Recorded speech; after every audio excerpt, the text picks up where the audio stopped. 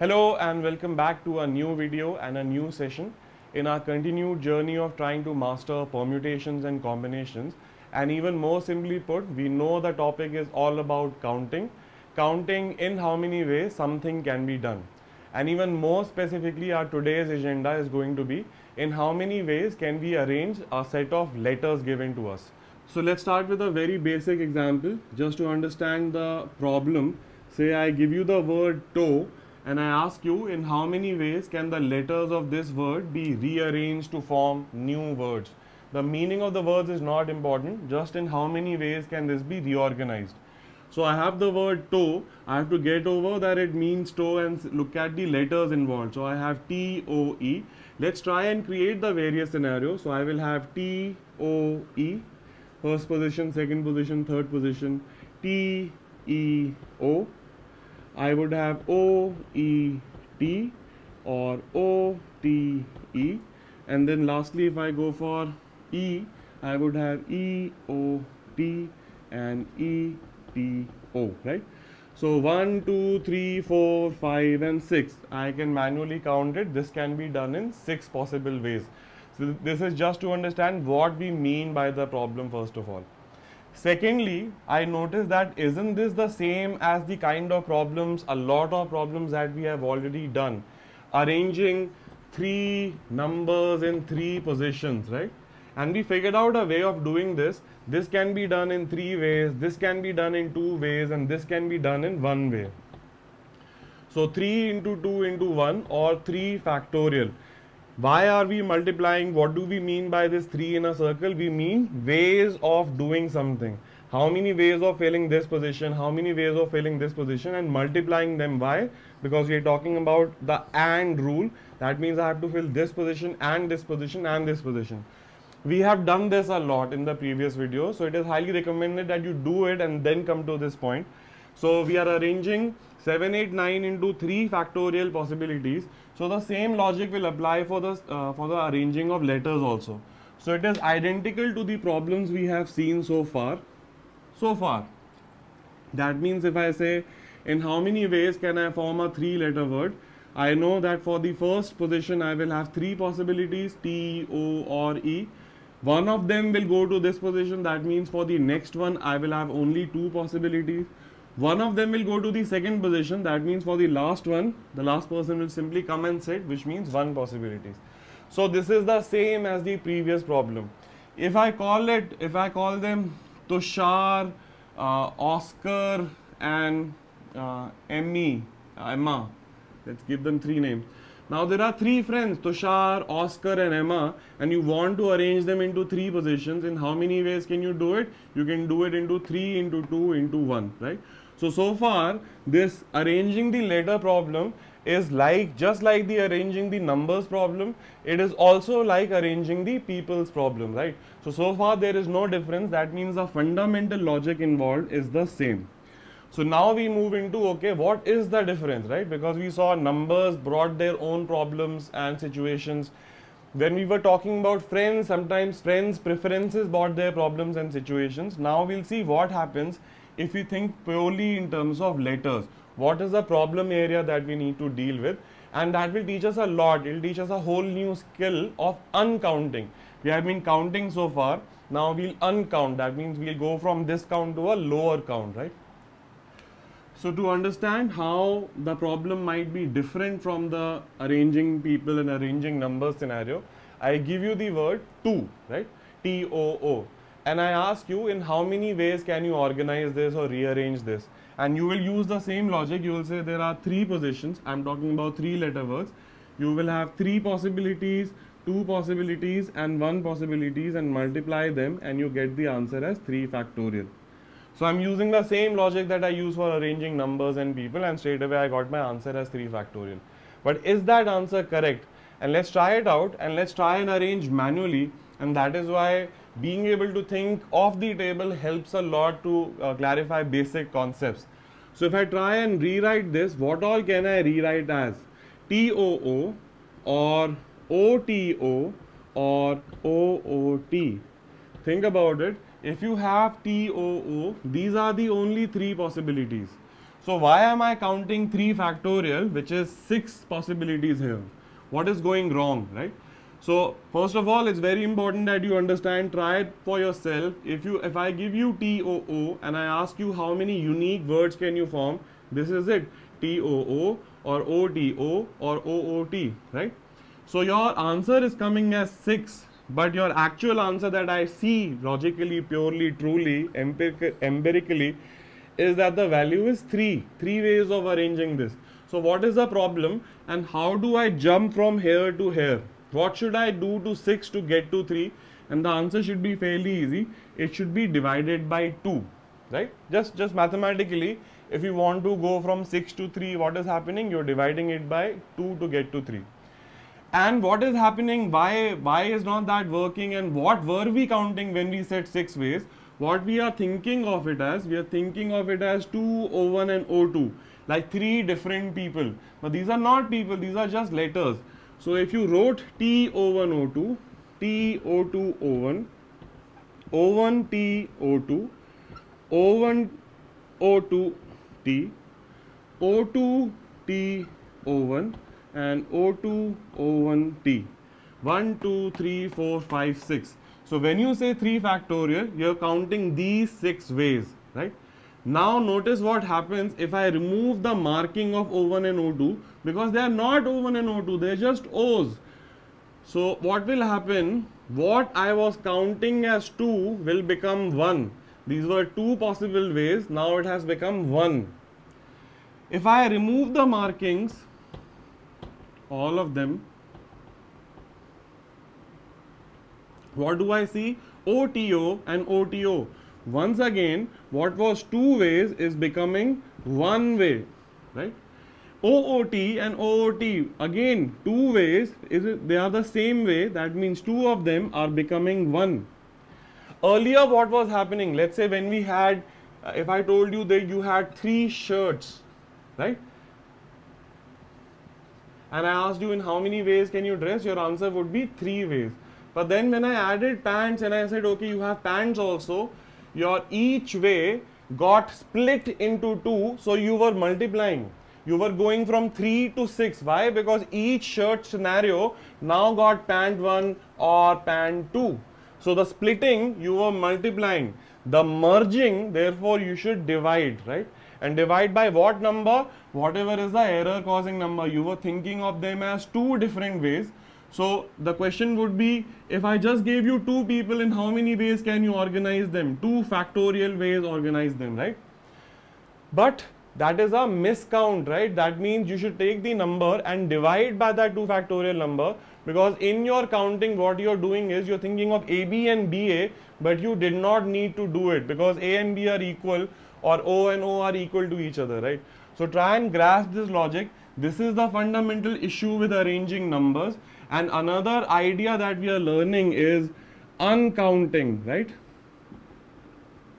And compare it with the shirt and pant example. 3 scenarios became 6 scenarios, you multiplied by 2. 6 scenarios are becoming 3 scenarios, you are dividing by 2. In this scenario, one situation got split into 2. Here 2 situations are merging into 1.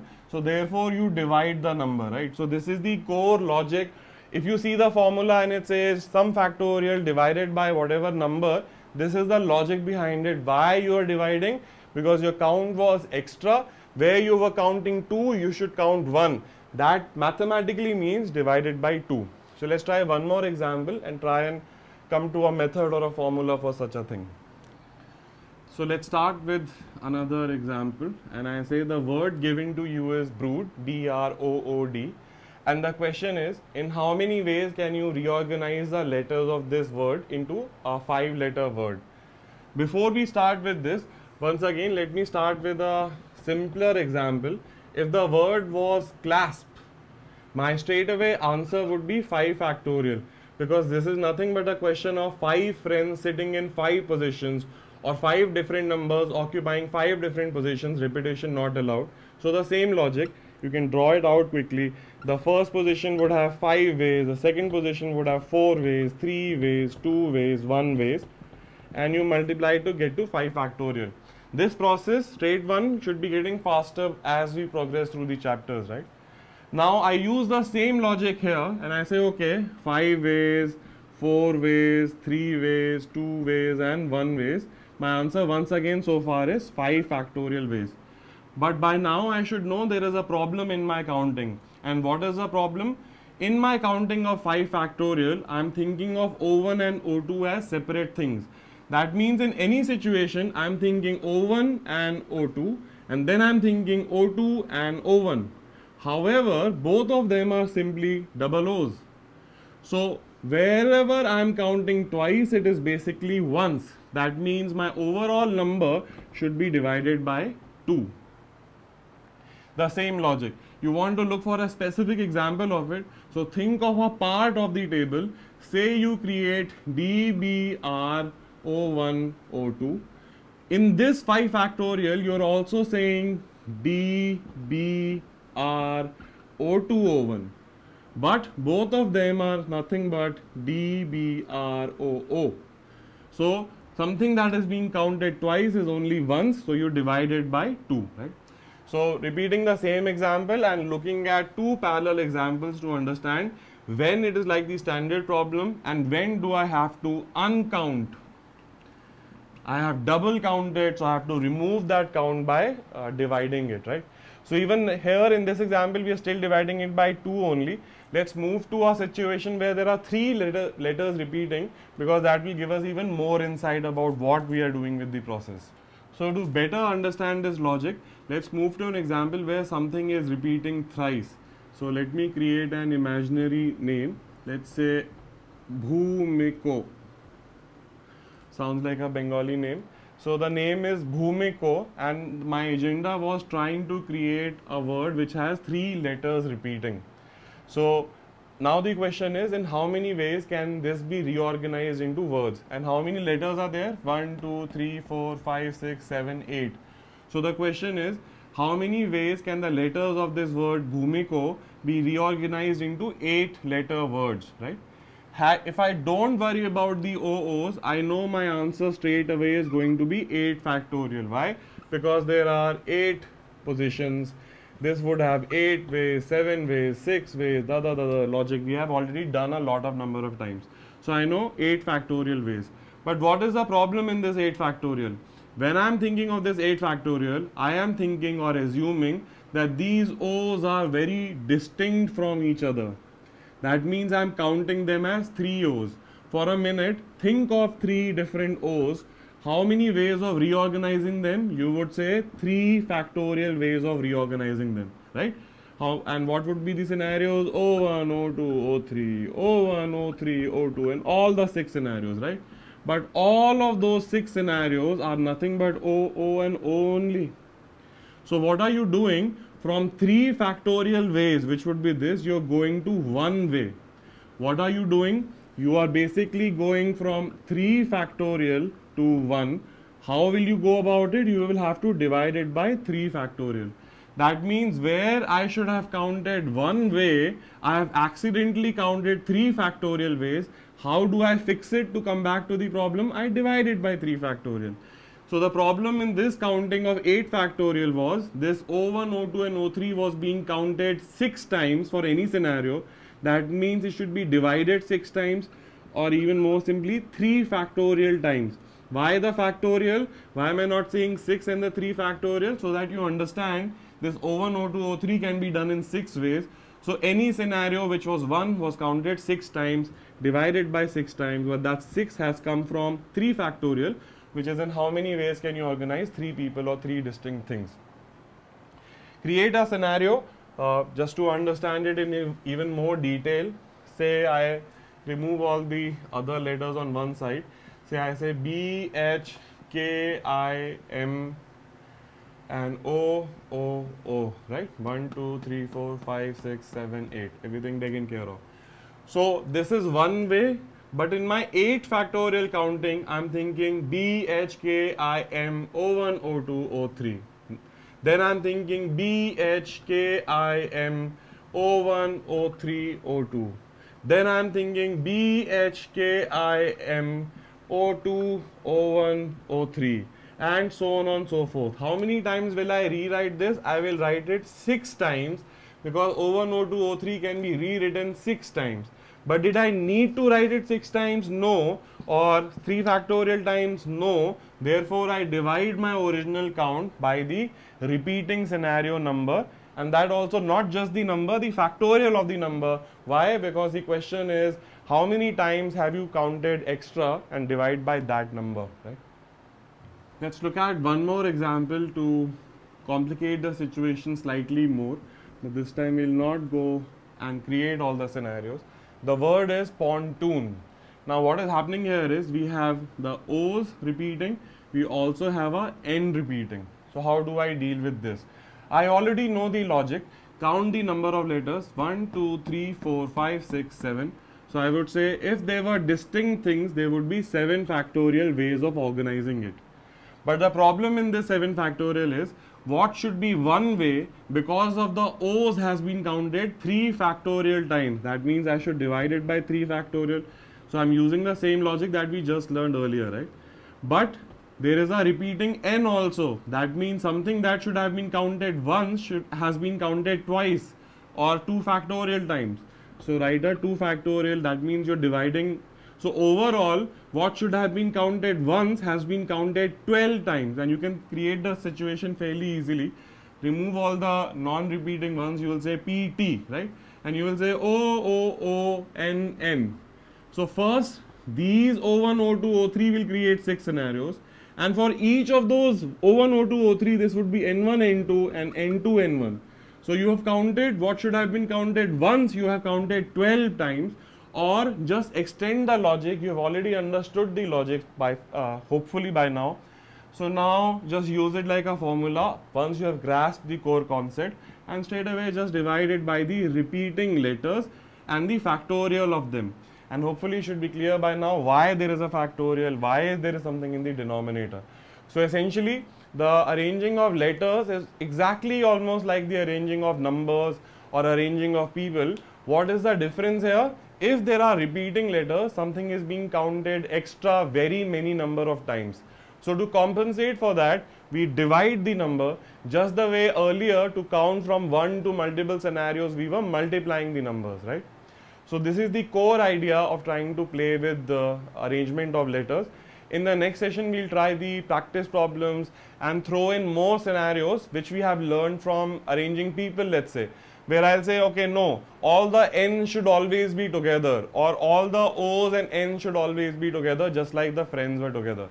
So more scenarios will be created, and infinite scenarios can be created for problem creating. But step by step, our core idea today for the day should be uncounting. There was something being counted extra very many number of times. You are reducing the count by dividing it. Because as we move to the next session, we'll be using this idea to create a difference between understanding selection versus arrangement, or moving into finally permutation and combination and understanding the difference between them. So you will see, from going from combination to permutation, you have to multiply, and going from permutation to combination, you have to divide, and this is the foundation of that idea which is going to happen soon, right? So this is it for the day. I hope all of this made sense, and now you can try out a few practice problems. So see you really soon.